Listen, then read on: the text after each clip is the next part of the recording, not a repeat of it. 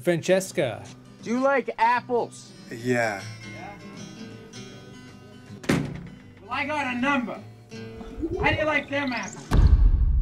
First Boots and First Boots Internet, my name is Peridiam, and welcome to the most disappointing returning players in Survivor. Over 100 people have returned to play the game, some of them up to 5 times, and I figured we often talk about the best of the best, the ones who really leave their mark on those all-star seasons, but with such prestige and notoriety comes the other side of the coin as well. The players who left me underwhelmed, who failed to capture that lightning again. Whether it's their second time or their fourth or fifth, here are my top 10 for various reasons. And in case any of them are watching, not really in any order, they're just my top 10. Let's rip the band-aid off and start with the very first all-star season, season 8, and to me, unfortunately, the most disappointing player is Rob Cesternino, the only player on this list that I've had the pleasure of meeting in real life. Rob was such a tour de force on the Amazon 2 seasons prior. He changed the game in a dramatic way. He was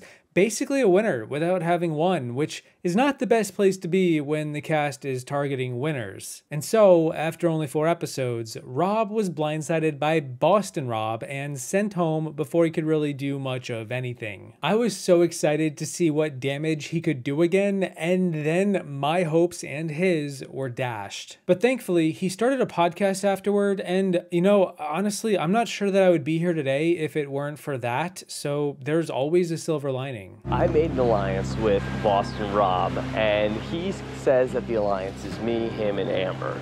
I don't know how good Boston Rob's word is, but I've got his back, and a deal's a deal. First person voted out of Shapiro. Rob. Rob, the tribe has spoken.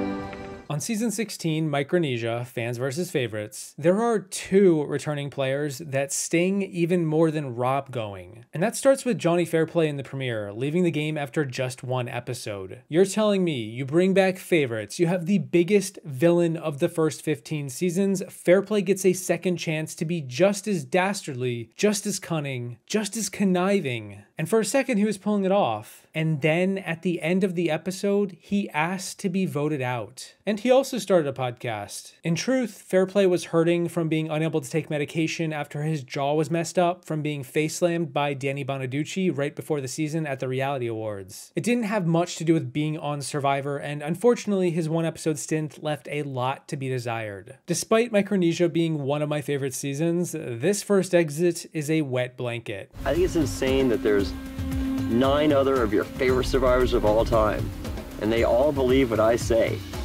Have you not watched this show before? 11 minutes later. Kind of already over this, so I'm actually leaning towards asking you guys. What are you doing? Shut up. I'm just emotionally not here, so, I mean, I'm sorry. Yeah. I can't. I think, you know, somebody has to go home. Somebody wants to go home, and he's gonna go home. So it's a quit. This is not a quit. First person voted out of Survivor Fans versus Favorites, Johnny Fairplay. That's 6, that's enough. Johnny Fairplay, the tribe has spoken. And then we jump to episode 3 of the same season, and we see the next disappointing returning player in Yao Man Chan. Yao Man, we love the Yao Man, one of the greats from season 14, Fiji, who is 1 truck deal away from winning the game, and then he gets clipped right at the finish line. From kissing his turtle idol to hacking challenges to just being a really likable presence through every episode, he then returns 2 seasons later, and he's barely on the season. He does, however, bash Fairplay's head into the side of a boat, which was a moment, but otherwise he is swiftly voted out after his alliance just doesn't hold the numbers. Not so much Yao's fault, but still, I can't say I wasn't disappointed. The biggest round of applause so far, Yao Man. I saw him come out with that little Yao Man hat and those little glasses. I love the Yao Man. Third person voted out of Fans versus Favorites, Yao Man. That's 5, that's enough. You need to bring me your torch. Yao Man, the tribe has spoken. I consider myself lucky. Many people want to get on Survivor once, where I've been on twice, but I wish I would have been in there longer. That's the way how this game is. It's a very cruel game, but that's the way it goes. The fourth disappointment is from season 26, Caramoan, and that is Brenda Lowe. From the original Parvati 2.0 in Nicaragua to a purple edit, completely invisible except to dance on the side of a challenge and get Dawn to do this at Final Tribal. Despite reaching the final 6, Brenda just wasn't on the season almost at all, and yet she had such an impact in the final few episodes that she almost won the fan favorite award. I never would have suspected that Brenda would go from being the Black Widow of Nicaragua to such a low-key, pacified, invisible game, but credit where credit's due, it did almost work. I just wish we saw more of it. As soon as Eddie dropped in the water, it was like glee all over my face. I mean, I have to work on that because I felt bad showing how happy I was. 15th person voted out and the 6th member of our jury. Brenda. I knew it. Need to bring me your torch. Brenda, the tribe has spoken. Time for you to go. It hurts. I should also mention that Eric Reichenbach is not in my top 10, although if I were to make a 2.0 version, he'd be there. That said, speaking of low expectations and then having those expectations knocked out of the park in a bad way, my 5th disappointment is, believe it or not, Colton Cumby from season 27, Blood vs. Water. Colton was a major villain on season 24, and here he was back again to maybe prove that he was the strategic force we saw him in the pre-merge. But then, nope. Right out of the gate in the premiere, Colton was a major baby. I could understand being frustrated at being on the bottom, being annoyed with your tribe mates, being sad to be forced to go against your loved one. But ultimately, that's not why Colton is here. He's here because he quit on day 7. He wasn't voted out, he wasn't medevac this time, he just threw in the towel. Going into Blood vs. Water, I was so curious to see what Colton could bring on a second appearance, given how larger than life he was in One World, how he was received by the audience, and this just wasn't it. If he's changed, wouldn't that be a beautiful story? I'm sorry. But then again, it's Colton Cumby. When I'm angry, I turn into like a raging bitch, and hopefully this camp will erupt into chaos, because if there's one thing I know, I can rule in chaos. I think it's interesting with Colton. I think he came out here wanting to be different than the person he was, and he pretended to be for like a day and a half or something. And now, Colton, you're crying. What are you crying about? I don't want to be here anymore. I'm tired of being hated by everybody. I'm tired of being... You turned into that person before your back was against the wall. Well, Colton, you came back for a second time because you said you wanted to show how much you've grown, but your behavior now shows you haven't. And the irony is, the opportunity for the growth you seek is right in front of you. Grab your stuff, head out, boat will pick you up. On season 31, Cambodia, Second Chance, we of course had some players who fell short of my expectations. Because most of this cast was set up to succeed, they all had some kind of a narrative going in, I was ready to see who would impress me. I was excited to see what Vetus could do again after having a fun underdog story on season 27, how he managed to survive being on the bottom against all the women of his swap tribe. He had this rivalry with his golden boy brother Aris, and then they both found some kind of comfort in sharing the same fate in the end. But then Vetus got weird and was booted in the first episode of Cambodia, and I feel like this was a very unceremonious second serving to his story. To be so propped up in one season and then to fall so flat in the next? Not great. When I played Survivor the first time, I got put on a tribe with all women, and they were gunning for me hard, and I was fortunate enough to get myself into their good graces. I don't want to be perceived as a manipulator because that's a threat, especially early on. Vetus is just going around, just like trying to flirt, and it's annoying me. It's not sexy in any way. Like, just go away. You're like a bug. First person voted out of Survivor Second Chance, Vetus. Need to bring me your torch? Vetus, the tribe has spoken. Speaking of wanting more and getting absolutely nothing, my number 7 is Kelly Wigglesworth from season 31, Cambodia. The OG runner-up from season 1 gets a second chance to win the game after all this time, and what do we get? We get nothing. Seriously, after the premiere episode, she's just not on the season. I guess the reasoning is something like Kelly didn't adapt to the modern game and the editors left her on the cutting room floor. She was randomly blindsided early in the merge, and what do we have to say for it? Kelly was the poster child for this season, and I can't help but feel like not only was I disappointed, but the producers were too. 15 years ago, I was in Borneo, first season, and I almost won. Made it 39 days and lost by 1 vote. I'm much stronger and smarter, and I'm a mom now. 8 hours later. 9th person voted out, and the 3rd member of our jury, Wigglesworth.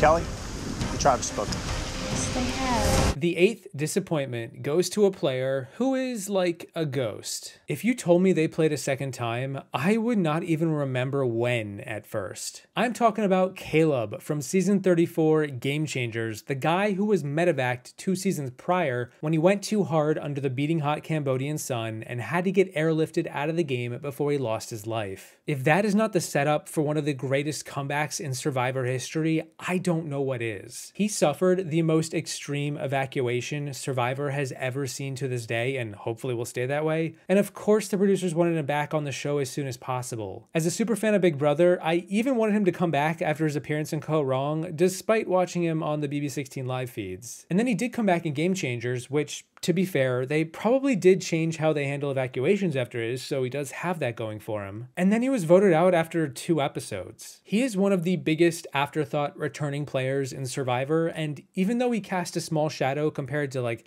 half the Game Changers cast, I was still hoping for something more.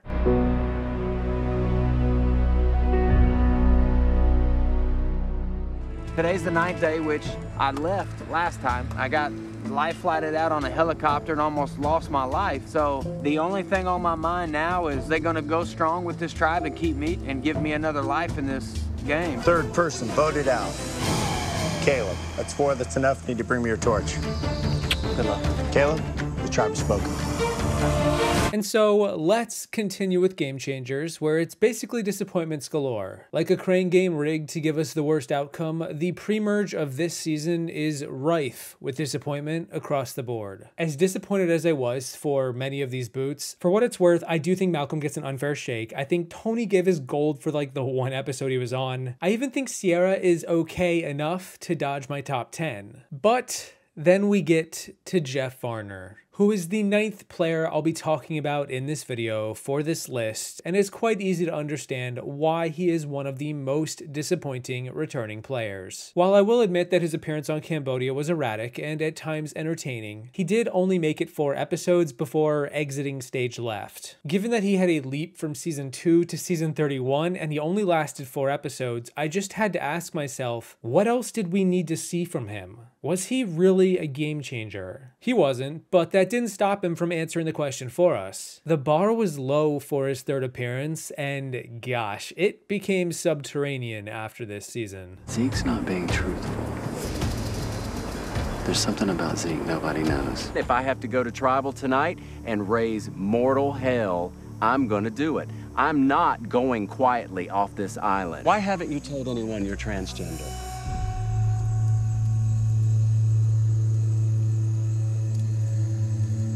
No question who's going home tonight, right? No, sure. Varner, the tribe has spoken.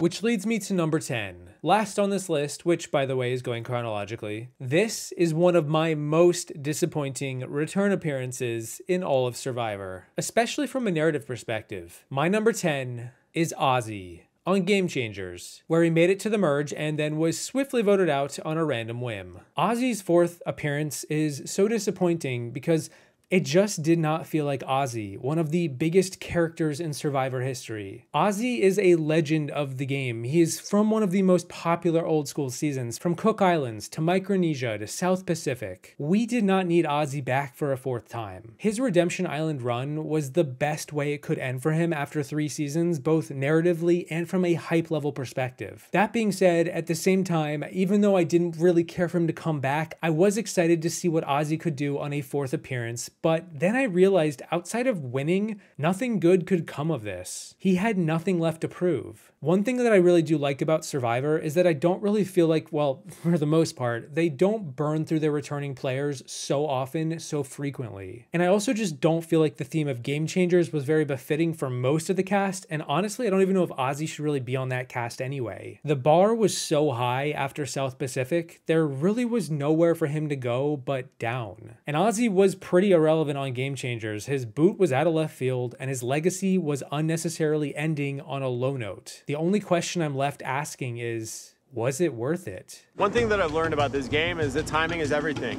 And Sari and I, we're good.